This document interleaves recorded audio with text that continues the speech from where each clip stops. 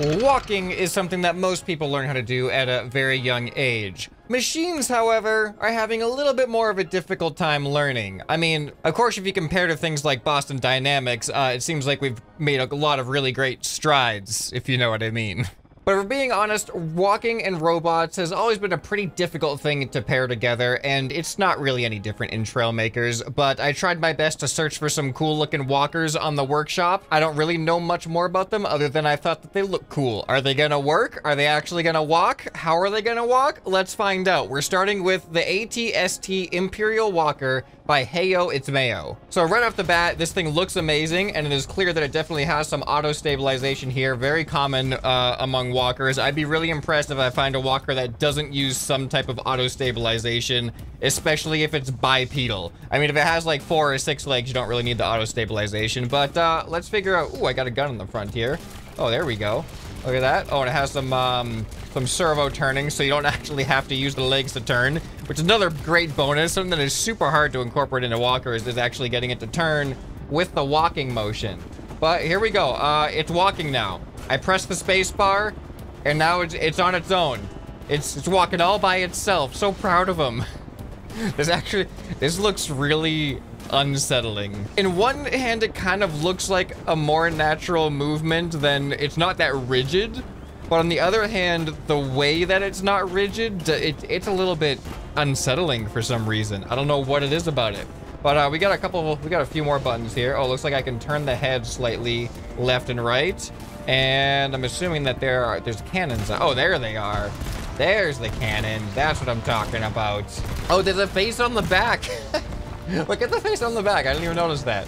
All right, so that is the ATST Imperial Walker, and I'm kind of tempted. I'm just gonna leave it there walking, and we're gonna spawn another walker. I don't know if it's gonna have weapons or not, but it might be kind of fun to pit them against each other a little bit. So this is the Heinlein-powered Exo Armor by Mimetic Soup. Apparently it flies and walks. All right, let's see if I can figure out how to use this thing. Oh, it looks like this walker is slowly turning towards me. Okay. Look at that, dude. Those are interesting. Those must be like jetpack stuff or something. How do I walk? Forward button? Oh, here we go. This has a very strange walking mechanic. It takes 2 steps at a time and then pauses for a little bit. It's like 1, 2, 1, 2, 1, 2. Everything likes to walk in circles so far, doesn't it? We're supposed to be able to fly too. Number 1. Oh yeah, here we go. Yeah, now you can see the jetpack thing at work. You can go forward like that. Backwards seems a little bit broken. Like one of them doesn't want to go all the way backwards. That's a little bit interesting. And X's guns. Oh yeah, here we go. Here we go. Come on, let's do some damage. Oh, that was actually pretty epic. How is it still up? We have a one-legged walker. How are you still up? I mean, I know it's using the auto stabilization, but that's kind of ridiculous. What happens when you lose your legs? Yes, there we go, finally. All right, it's still trying to walk, but I was wondering if it was gonna like hover or something, if it has some type of hover thing or whatever, but no, it appears it just keeps itself upright. So, yeah, that is pretty much the end of the ATST, and I don't know what's happening to this thing now, but I can celebrate my victory. Woo! All right, moving on. All right, another one, actually, I didn't even realize, also by Mimetic Soup, Frogman Arrow, a mech that walks, flies, and swims while firing railgun rifles. I wonder if this is going to behave similarly to the last one we just saw. Oh, man, definitely looks interesting. Oh, look at the head turn. All right, up arrow. Oh, my goodness. That is hilarious. That is a hilarious walking gait. All right, hold on. How do we do that? What are these railgun rifles? What do these mean? They look like harpoons. X. Oh, ooh, that's fancy. All right, let's aim towards this guy over here. X. Oh, what's happening? What's happening? Okay, here we go. Oh, this is actually pretty interesting the way that it goes in the water. Oh, look at that. The backpack automatically adjusts. Oh, that is so cool. That is actually really cool that it has a designated water form. Oh, let's go back in the water, please. Now we're just like an Olympic diver that doesn't need a diving board. All right, and we can just fly right out of the water like that, turn our guns on, and auto-stabilize ourselves. Oh, no. Now we're doing yoga, where we're doing Doing some robo yoga. Roboga. All right, let's go. Let's move on to another creation now. Like I said, I'm just judging these by their looks and a little bit of the description as well. I have not tested the functionality of this. This is, wait, what? This is 666 complexity? It does not look like that complex of a creation here. So this is Jimmy the Centurion, but with a thunder spear from Mad Max by Genti. This is a really cool shield. Look at the shield art. That's awesome. All right, Q and E. Oh my, oh, look at the shield. That's awesome. So the thunder spear has sensors on the end. So of course I got to figure out what that means, but do I look at the walking? Oh, it's so slow. What am I gonna spear? All right, you know what? I know what I'm gonna spear. I'm gonna spear another one of these guys. All right, Jimmy, it is I, Jimmy, the Centurion, and I'm coming for you. Haha, you cannot spear me with my shield in hand. And if you didn't, oh! Okay, it literally happened. He didn't even spear me. I literally ran into his spear with my shield. But thanks to my shield, I've mostly survived. I only lost a leg, and it looks like he lost a leg and an arm. So it may have cost me a leg, but at least it didn't cost me an arm and a leg, like it did Mr. Jimmy over here. Oh no! What happened to my head? It was fine when I left it just a second ago. I guess maybe I am the one who was worse off then. I'd rather something cost an arm and a leg than a head and a leg. Okay, moving on. We have something interesting here by Tiny Giant. This is maybe the smallest possible lambda. And in case you are unaware, lambda is a reference to a specific type of mechanical linkage that creates a smooth walking motion. I think I messed around with it in Scrap Mechanic, maybe even Trailmakers, but I think Scrap Mechanic. So, oh, no way. Look at the mouth is just kind of like a bobblehead. Oh, the whole thing's a bobblehead. That's so cool. Hold on, I gotta see the settings. I wanna make a bobblehead. So we got hinges here that have no controls, and they just have a strength of 15. So it creates like a bobblehead mouth. Okay. And then look at this. So this is the lambda mechanism, and you may, oh, that looks so good. Hold on, I need to face into the sun for this. The way that the head bobs left and right, it makes it look so lifelike. It's so happy. It's so happy. Those don't even look like teeth to me. They just look like cheeks. Yeah, so that is the lambda mechanism right there. And supposedly, according to the creator, Tiny Giant, this might be the smallest, at least this is the smallest that he could get it. I don't know if it's possible to get a smaller version of it. But as you can see, it makes a pretty smooth ride as far as the actual ride of the body goes. But the bobblehead just makes it so much better. I love that. What does space do? Oh, it has guns! Oh, I had no idea it was gonna have guns! I'm so glad I looked at the controls. I almost forgot. Oh, this is so good. This is like the best walker yet, as far as functionality goes. It walks great. It's super destructive, easy to aim. And, oh boy, there goes Jimmy. Trying to intimidate us. This is a defense mechanism. Go into breakdance movings. Be like, oh no, I don't want to get served. All right, and somehow this one's balancing on the edge of the shield. Well, let's get rid of the shield, and nothing to balance on no more. There we go. All right, let's move on. That was a beautiful creation. Really liked that one. All right, so next one we have by Nico Webb here. It just says walker that works well. I don't know. Let's put that to the test, I suppose. I don't know what the definition of working well is for a walker, but this is definitely a unique kind of mechanism. Actually, this looks really similar to the paddle boat thing I built a little while ago. And oh, wow. Oh, it's stabilizing out. Oh, this is actually, I'm impressed. I gotta be honest, when I saw the shape of it, I was like, I don't know about this thing. But as far as the speed per step, like this is high efficiency, like distance per step. This is really good. And it's pretty smooth as well. I'm impressed with this. This is weird. It almost looks like it's moving faster than it's even walking. Like, it seems like it's floating across the ground, like kind of like in video games when they don't have a good walking animation and every step they take, they're also gliding forward a little bit, so they're technically covering more ground than their steps would be covering.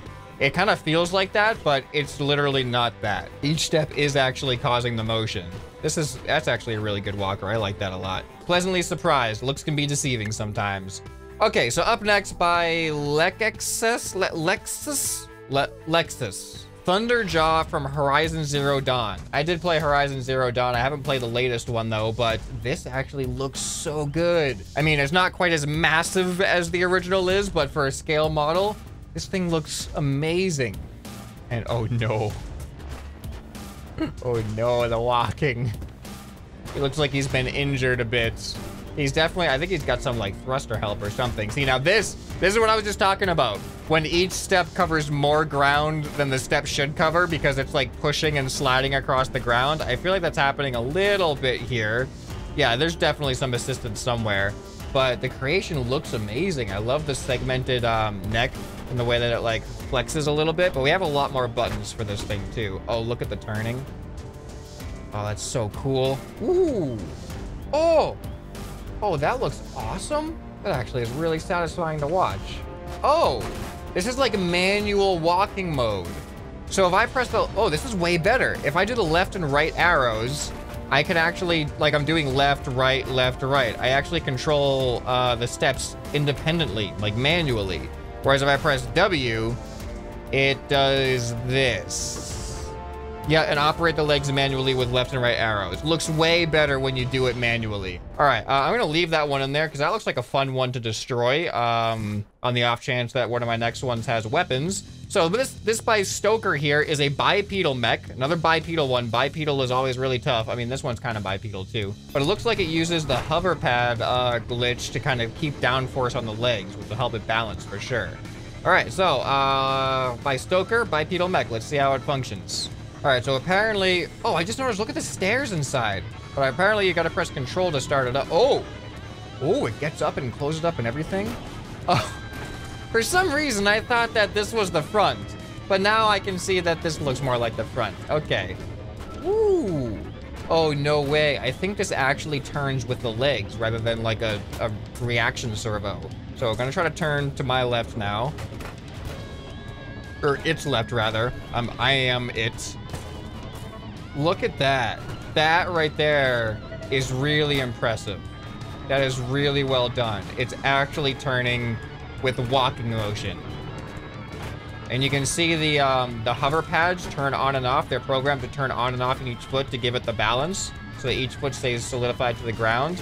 But I am just really impressed with the turning ability. Like this is one of the first walkers I've seen, like a bipedal walker, that can actually turn one step at a time using the legs themselves. All right, so we also have guns. It's hard to do fine movements on the turning though, to turn where I want to go. There we go. Oh, that looks kind of smooth actually. Oh, look at that. We can do fine movements. I love it. It looks so natural too. It looks like I'm starting like the beginning steps of like a epic dance I'm about to do. Oh, this is cool. I actually choose which gun I want to activate and control. And I press 1 again, and now I can't use it, but if I press 2, now I can use the same controls for the other gun. So we'll go back to 1. Oh, now they're both active. I didn't realize I could control both at the same time. So I gotta activate and deactivate them independently. Okay, so now we got the right gun. And space will do that, okay.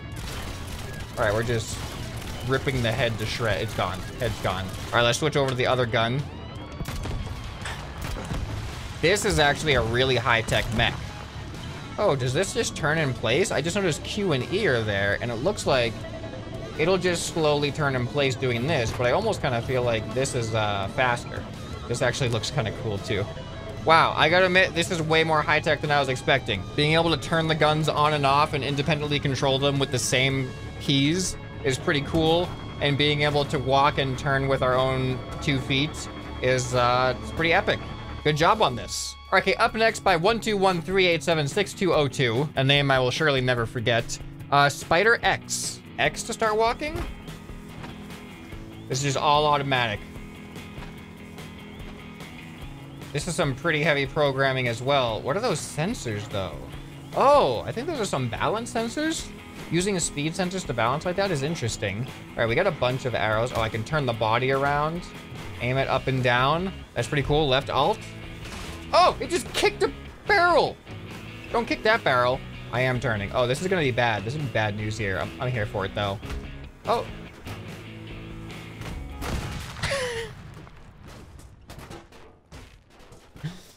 That was a bit of a, delayed annihilation. All right, apparently there's also a flight mode. Oh my god. Oh, look at that. Oh no. Wait. Oh my goodness, it's auto-stabilizing in the air. Okay. And we've got a backpack, jetpack, jetpack. I know what these words are. I just trying to combine them all into one syllable. Oh, there's the guns. I found them. Oh, that's cool. This is actually pretty cool too. Can I shoot myself? Oh, the answer to that question is yes. Yeah, so this is kind of an interesting build. It's like an assault mech torso slapped on top of a four-legged spider walker that can also fly. And of course, it's got some pretty crazy firepower too. All right, let's get back down to the ground. Nailed it. Okay, and then last up, I had to save this one for last. This is by MechX, and this is calling back to Boston Dynamics again. An attempt at building a Boston Dynamics robo-dog. So I was really curious how this thing was gonna feel. Wait, did that thing just try to balance itself? That tells me that I don't think this has an auto reaction wheel balancer like some of these other things have, where it's just the servo spinning to balance it. I think this thing actually balances using itself. All right, let's just try to walk. Okay. Oh no. Oh, it just did that on its own. Hold on. I'm just pressing forward right now. It's a nice smooth walk, to be honest. Like, considering how small these leg movements are, and it's kind of like the real thing too. If you've seen the original Spot Boston Dynamics dog, it walks kind of like this. Like, it's the subtlest movement if you're looking at the individual joints, but it's working so well. And oh, we're encountering a little bit of obstacles here. See how it handles it. Oh, we're gonna fall. No. I want to see it try to balance again, but it needs to like fall. Oh, I just turned to the left. It's totally using the legs to do that. Oh, we're about, oh no. That's me making the noise. Apparently if I press space, it makes noise. And I think now is the time to make noise. But it really seems like, when I'm turning, oh yeah, look at that. That's so cool. Another one. See, this is always the most impressive thing to me with walkers. Oh, look at the backwards motion. That's so different. But yeah, the most impressive thing to me with walkers is when you actually use the walking mechanics to turn. All right, there's also Q and E. Oh, no way. All right, hold on. I gotta get to flat ground over here. It looks like it actually has a strafe. Oh my goodness. It's a little sketchy, but it's kind of working. It's so cool to watch it actually adjust to getting off of balance. It's not just the same motion repeated, and if it falls over, whatever. If it makes a mistake, it actually changes how far it's moving its legs to counterbalance, which is amazing. Oh, and I pushed it too far. Literally pushed it too far. I just want it to like tip slightly. Oh, there we go. You see it push its left legs out after it was gonna fall to the right? Come on, there we go. Oh, it tried, but I pushed it too much. It's just, you know, it's just like a human. If you get pushed too far off balance, you're gonna lose your balance. But little tiny adjustments, it does seem capable of countering itself, which is pretty awesome. All right, you know what? In good old Boston Dynamics fashion, I just want to give a little push. Just give a little nudge. Oh no. Oh, look at it try. It's trying so hard. Oh, what happened to me? Is this, wait, I didn't press a button to do this, I don't think. I think this was just by happen chance. I look like a dog begging now. I want to give it a treat. Okay, Spot, I got a treat for you. Here you go. Just doing my part to make sure the robot uprising doesn't come too soon. Wait a minute. I'm making sure that the robot uprising doesn't come too soon with an arguably even more advanced robot that has weapons. Maybe this isn't the right strategy to combat the robot uprising. But anyway, that was a really fun assortment of walkers. Did you have a particular favorite? Let me know down in the comments below. And if you'd like to see other types of creations in these workshop videos, let me know, because I saw some people mentioned walkers in the last video. So you got walkers in this video. But if you enjoyed this one, you'll probably enjoy some more that you can find on the end screen right here. Click this video right here, or this playlist or whatever, video playlist. And I hope this video has earned your subscription. Anyway, this has been ScrapMan, and I'll see you next time. Bye.